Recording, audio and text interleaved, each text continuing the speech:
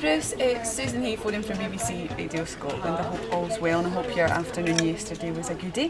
Hi, I'm Susan Hay, I'm a content assistant. I work on the Fred Macaulay Show and the Call K programme. They're both part of Topical and Events at BBC Radio Scotland.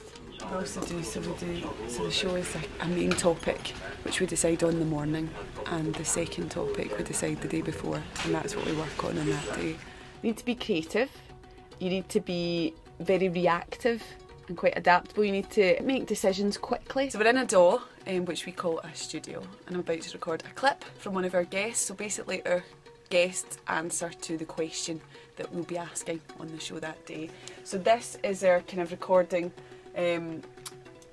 system, if you like. So we'll put this microphone on, and we'll put the telephone on, and as you can see, when I pop the headphones on and I start recording, that now you can see my voice, but nobody cares about my voice. And once I speak to the guest, I'll transfer them through the desk. You get a sense that because it's so short, because it's 10 or 20 seconds, you want it to get in there right away.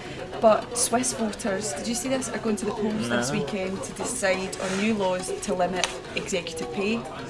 So in Switzerland, if this is approved, salaries of managers will be limited to no more than 12 times the wage of the lowest paid worker in the same company. Right, okay. But the thing that both Susan and I saw and liked, normally it would be kind of pretty much shoot in, but my only concern is that it's maybe similar to something we did a couple of weeks ago, but it's basically Michelle McManus has spoken out against Miss Plus Size International. It could be on like a Saturday afternoon, you're visiting your mum and she happens to mention what her and her friends were talking about when they did girls' night the other, and it might be in there that you get a wee idea for something for your next ideas meeting. So enjoy being creative and always just keep being creative. Whatever task it is that you're doing, how can you deliver really creative radio for the audience?